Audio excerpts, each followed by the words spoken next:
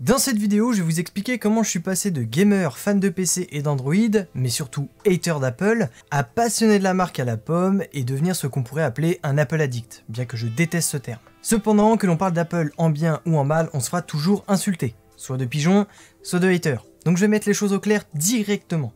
Je veux un espace sain, sans insultes, mais surtout ouvert au débat. Pour toutes les personnes fermées sur leur opinion et qui ont un avis très tranché sur la marque, je vous demanderai de regarder la vidéo en entier avant de commenter. Car non seulement je vais apporter mon expérience personnelle, mais je vais aussi amener à la réflexion, du moins je vais essayer.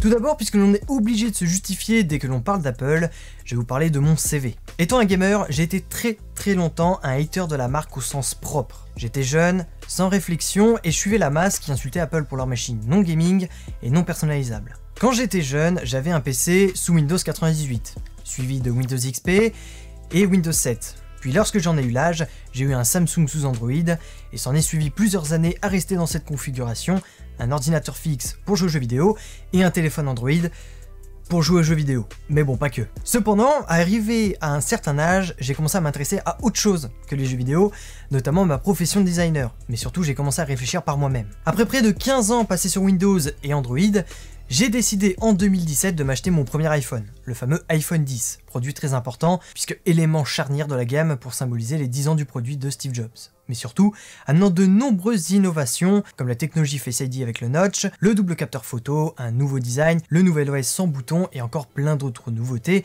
que je ne vais pas énumérer ici. Ce produit a été pour moi l'élément déclencheur de ma passion pour Apple.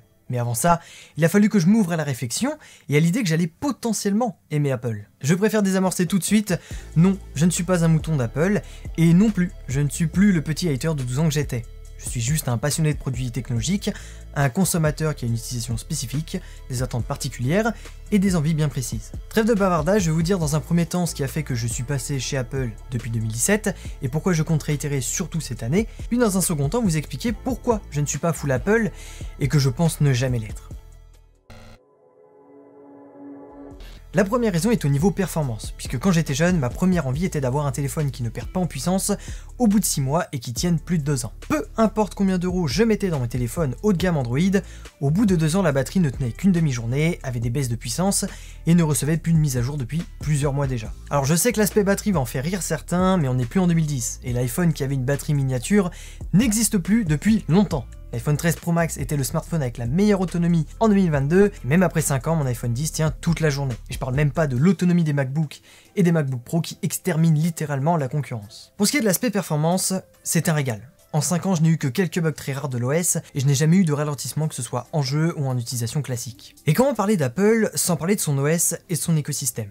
Car oui, ça ne sert à rien de mettre 12 Go de RAM dans un téléphone si à côté l'OS n'est pas optimisé pour, pire encore, alourdi avec des surcouches propriétaires. Et pour ce qui est de l'écosystème, je n'ai jamais autant apprécié utiliser différents produits en même temps. La facilité d'utilisation et la beauté de l'OS m'ont totalement charmé, notamment depuis sa mise à jour en 2017. Mise à jour amenant la disparition du bouton central, pourtant icône des iPhones à cette époque, et même si la concurrence commence enfin à venir donner des coups de coude, que ce soit l'iCloud, AirPlay ou les écouteurs et montres connectées compatibles, compliqué de faire mieux qu'une marque qui contrôle son hardware et son software à 100%. Et enfin, là où Apple est imbattable, c'est sur la durée de vie des produits et leur valeur. Un produit Apple est gardé en moyenne 4 ans contre 2 ans pour un Android et 6 ans pour les Mac contre 2 ans pour les PC portables. Et forcément, qui dit longue durée de vie, dit valeur qui ne baisse pas. Même après 1 an ou 2, vous pouvez revendre votre appareil à plus de 70% du prix initial. C'est d'ailleurs ce que fait beaucoup de monde, notamment pour acheter le dernier iPhone. Tout comme d'ailleurs, beaucoup de personnes achètent un iPhone de génération précédente, à moindre coût, mais avec la garantie d'avoir un téléphone durable, c'est donc bénéfique pour tout le monde. Comme j'ai dit, ça fait 5 ans que j'ai mon iPhone 10 et en vrai je pourrais encore le garder facilement 1 ou 2 ans de plus. Mais en tant que passionné de tech et professionnel de la création, ça commence à être un peu compliqué d'avoir un iPhone sur sa 6e année. Toutes les nouvelles fonctionnalités accumulées depuis 5 ans vont littéralement changer mon quotidien, et avec la montagne de nouveautés de la dernière keynote, j'étais obligé de craquer pour le dernier iPhone Pro. Et justement, la deuxième raison, c'est l'innovation et l'avancée technologique. Un sujet souvent au cœur des débats concernant la marque, et à juste titre, du moins sur certains aspects. Mais force est de constater que Apple est l'une des marques les plus innovantes et en avance sur son temps, mais surtout celle à même de changer le monde. On a pu voir ça à de nombreuses reprises, à commencer par l'iPhone en 2007 qui a chamboulé non seulement la téléphonie, mais aussi le web en amenant les développeurs à passer à l'HTML. Mais nous avons aussi les maisons de disques avec iTunes en 2001, amenant quelques années plus tard les services de streaming. Ou encore plus récemment avec la disparition du bouton physique, les écouteurs sans fil, le notch et Face ID pour la reconnaissance faciale, le multicapteur photo à l'arrière, etc., etc. Je pourrais en parler pendant une heure tellement il y a eu d'innovations ayant chamboulé le marché. Dès qu'Apple sort un nouveau produit, les concurrents s'empressent de copier le plus rapidement possible ce que Apple vient de sortir. Et même s'il y a eu des ratés comme avec l'USB-C sur les MacBook Pro 2019 ou l'échec du projet d'AirPower, la fameuse dalle de recharge sans fil, la marque sait revenir en arrière ou apprendre de ses échecs, amenant de nouvelles technologies comme MagSafe par exemple. Enfin, j'aimerais en finir avec l'argument Apple ne crée rien, ils copient ou mettent des trucs déjà présents chez les autres depuis longtemps, et la pire, il n'y a aucune nouveauté par rapport à l'année dernière. Il est vrai qu'Apple fait quelquefois le choix de ne pas mettre certaines options, mais c'est pour une bonne raison. Lorsqu'Apple décide d'enlever la prise jack de leur smartphone, c'est surtout qu'elle pense que ce port n'est plus utile, surtout avec les écouteurs sans fil, notamment les AirPods, et permet en plus de gagner de la place. Ils se sont fait descendre pendant des mois, mais de nos jours, qui utilise encore des écouteurs filaires sur son téléphone?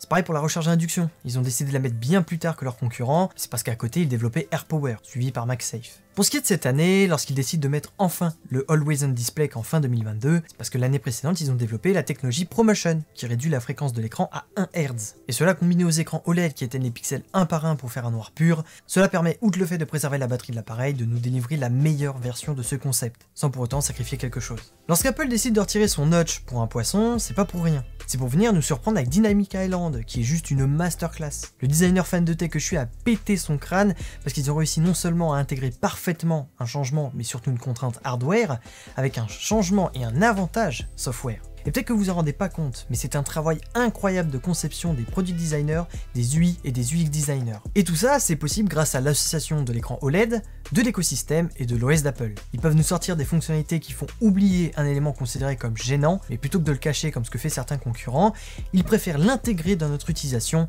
amenant à l'oublier.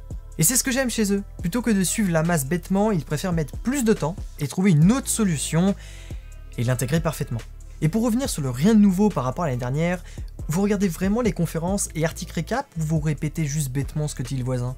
Non, parce que déjà 2 jours avant la conférence, les sections commentaires étaient remplies de ce genre de remarques, mais même après la conférence remplie de dingueries et de nouveautés, ça continue de dire ça, donc je comprends pas trop votre délire. Donc oui, parfois Apple va trop loin et parfois certaines fonctionnalités ne sont pas présentes. Mais c'est selon moi nécessaire, parce qu'Apple veut proposer quelque chose de meilleur et forcer l'industrie à évoluer, quitte à parfois faire des erreurs. C'est en faisant des erreurs qu'on apprend et qu'on avance. Le troisième point commence déjà à être un peu plus personnel, puisque c'est le design et la qualité des produits Apple.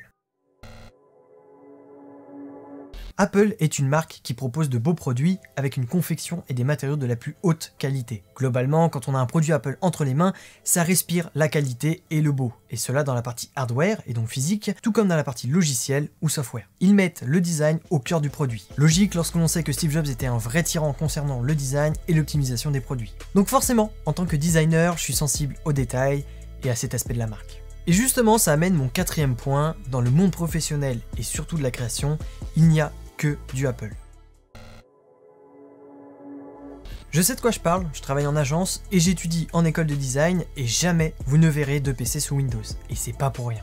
C'est littéralement la cible principale de la marque. Car oui, même s'ils proposent des téléphones, des ordinateurs personnels et des accessoires du quotidien, il ne faut pas oublier que la marque vise essentiellement les professionnels. L'appellation pro des produits n'est pas là pour rien, du moins la plupart du temps, car malheureusement beaucoup de monde l'oublie à tel point que la marque elle-même se retrouve à utiliser cette appellation pour désigner autre chose qu'un produit professionnel. Notamment sur des produits plus haut de gamme, comme les AirPods Pro par exemple. Et je trouve ça un peu dommage. À force de l'utiliser à tort et à travers, ça perd de son impact. Je suis donc justement la cible principale de cette marque, qui propose des produits puissants, design, et pour les professionnels de la création. Et encore, pas pour tous les produits, comme par exemple les Mac Studio ou les écrans Studio Display et Pro Display, qui sont plus réservés aux agences et aux entreprises. Et bien évidemment, il y a une exception pour les artistes 3D, et encore, ça commence à ne plus être si vrai que ça. Déjà le cas avec le Mac Pro qui permettait d'avoir autant de cartes graphiques que désiré, mais encore plus avec le récent Mac Studio qui est un monstre de calcul avec la puce M1 Pro et M1 Max. Ok, ça fait 5 minutes que je vous explique pourquoi je suis passé du côté obscur.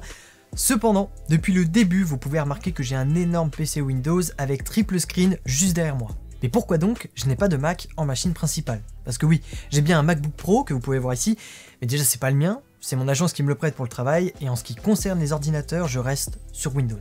Et globalement, hors utilisation Nomade, je pense que ça ne changera jamais. Mais avant de vous expliquer tout ça, si jamais vous appréciez mon contenu, n'hésitez pas à vous abonner, ça m'aide énormément. Alors pourquoi encore et toujours un PC ? La première raison est très simple, hors mon utilisation professionnelle, j'ai aussi une utilisation plus casual, et faut avouer que je reste quand même un peu le gamer que j'étais il y a 10 ans en arrière. Donc oui, j'aime les jeux vidéo et vous n'êtes pas sans savoir que les jeux vidéo n'est clairement pas la cible des ordinateurs Apple. Et je dis bien des ordinateurs, car pour ce qui est du mobile, c'est l'extrême opposé. Apple nous présente chaque année les nouveaux jeux compatibles avec l'iPhone. D'ailleurs, je m'ennuie toujours durant cette partie, mais il faut savoir que Apple est leader sur le marché du gaming, surtout mobile. Mais oui, les ordi Apple ne sont pas, ou plutôt n'étaient pas, utilisés pour les jeux vidéo et la 3D. À voir ce que ça donne, comme je l'ai dit, dans le futur avec le Mac Studio pour la 3D, mais reste que personne ne va acheter ce genre de machine pour lancer des parties de Valorant ou de Multiversus. Ce n'est clairement pas la cible d'Apple, je l'ai dit plus tôt, ils font des machines pour les pros. La deuxième raison est déjà plus personnelle. Je ne suis pas fan de macOS et de Finder. Pas qu'il soit mauvais en soi, j'ai juste 15 ans d'éducation Windows, ce qui complique un tout petit peu mon utilisation. Malgré ça, j'apprécie énormément la facilité d'utilisation de macOS et de ses outils. Cependant, il y a aussi la volonté d'Apple de garder son système fermé. On ne peut pas tout faire avec un Mac, je parlais du gaming, mais il y a aussi la personnalisation de la machine, des composants, mais aussi des logiciels utilisés. Tout ça complexifie énormément mon utilisation au quotidien, et si autant pour le travail j'aime bien utiliser mon MacBook Pro, chez moi je préfère largement être sur mon PC chéri. Quitte à devoir mettre les mains dans le cambouis lorsqu'un composant lâche ou que je vais améliorer la machine. Parce que, encore une fois, je suis passionné de tech, monter un ordinateur, j'adore ça, c'est clairement pas une besogne pour moi. Donc je peux comprendre que ça intéresse certaines personnes qui préfèrent la facilité d'utilisation, de SAV, etc. Cela correspond juste pas à mon utilisation et à ma personnalité. La troisième et dernière raison est déjà plus complexe à expliquer. J'aimerais bien un deuxième bureau avec une machine Apple qui servirait uniquement à travailler, mais il faudrait qu'elle soit puissante et nomade. Le MacBook Pro est donc le meilleur produit pour moi, et c'est justement dans cette configuration que je suis actuellement. Cependant, à l'heure actuelle, elle ne me convient pas. Déjà parce que j'ai un MacBook Pro 2019 qui est juste horrible, la surchauffe et la ventilation est catastrophique, et le manque de port professionnel n'aide pas du tout. J'ai déjà tenté de monter quelques petites vidéos pour les réseaux sociaux, et j'ai cru qu'il allait prendre feu, tellement la machine soufflait et brûlait. Faut dire que j'ai une utilisation assez hard de la machine, et pas beaucoup de monde utilise des fichiers en 6 carreaux, je vous l'accorde. Mais juste ouvrir Lightroom suffit à avoir ce genre de réaction du Mac, et ce n'est clairement pas normal. Ce MacBook Pro est clairement un échec selon moi, et heureusement Apple s'est vite rattrapé là-dessus. Mais du coup la question que je me pose depuis plusieurs mois est de savoir si dans le futur, est-ce que je passerai sur un MacBook Pro M1 ou M2 qui sont censés pouvoir supporter des fichiers très lourds sans problème, ou est-ce que j'abandonne tout simplement l'idée de pouvoir travailler ce genre de fichiers en dehors de la maison? Est-ce que même ça me serait utile? Rajoutez à ça le fait que je suis pas fan de macOS, j'en viens à me demander si je veux vraiment un MacBook Pro. Et du coup, la deuxième question que je me pose, c'est est-ce que c'est vraiment utile d'avoir autant de puissance et ne pas plutôt privilégier l'aspect portable, notamment avec un iPad Pro. Avec ça, je pourrais réaliser 90% de mon utilisation professionnelle, car lui aussi avec une puce M1, me permet en plus de faire de l'illustration, de la retouche au stylet, de l'écriture, de la lecture, etc. Globalement, j'attends de voir ce que va nous sortir la marque durant les mois qui suivent, surtout pour les iPads du coup, qui est le produit qui m'attire le plus pour la suite. Pour conclure, beaucoup détestent Apple, mais on va pas se mentir, la majorité n'ont jamais touché un seul de leurs produits. Si c'est votre cas, je vous invite fortement à aller en Apple Store et d'essayer les produits, car personnellement, mon avis a commencé à changer de cette manière. C'est une expérience à vivre. Et même si comme ça vous n'aimez pas les produits Apple, eh bien, il n'y a aucun souci avec ça. Là où ça devient mauvais, c'est lorsqu'on commence à vouloir à tout prix se ranger d'un côté et vouloir descendre les gens de l'autre côté. C'est pas parce que vous n'aimez pas Apple que vous devez à tout prix cracher sur ceux qui apprécient cette marque. Tout comme l'inverse d'ailleurs.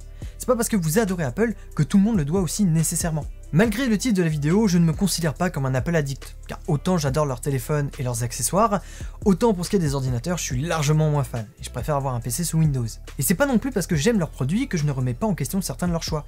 Il faut arrêter d'être aveuglé bêtement et accepter tout ce qu'ils sortent, ou au contraire, critiquer bêtement tout ce qu'ils font, juste pour critiquer. Malheureusement, qu'on se le dise, la plupart des détracteurs de la marque ne sont clairement pas allés jusqu'ici. Je dirais même qu'ils ne verront jamais cette vidéo. Car la plupart ne sont pas intéressés par la tech, et encore moins pour changer leur avis. Car on va se le dire, la majorité de la population n'en ont pas grand chose à faire, ils recherchent juste un produit pas cher. Et cela sans se poser la question de l'avancée technologique, du temps que ça a pris une équipe de plusieurs centaines de personnes pour concevoir un produit qui améliore le quotidien, de développeurs et de designers ayant charbonné des mois durant, de la qualité des matériaux, de la durée de vie, etc. Ils ne voient que la finalité, un téléphone qui coûte un SMIC. Et je trouve que c'est dommage. Mais si c'est pas votre cas et que vous êtes arrivé jusque là, eh bien félicitations et bienvenue, vous venez de mettre les pieds dans quelque chose de merveilleux, le monde de la tech et de l'évolution. Bien évidemment, Je suis ouvert au débat, et j'en profite d'ailleurs pour vous annoncer l'ouverture du serveur Discord avec un salon spécial dédié au débat. Bien sûr, si vous préférez, la section de commentaires est toujours disponible. J'espère que cette vidéo vous a plu, si c'est le cas lâchez votre meilleur j'aime, c'était Tech pour vous servir, over.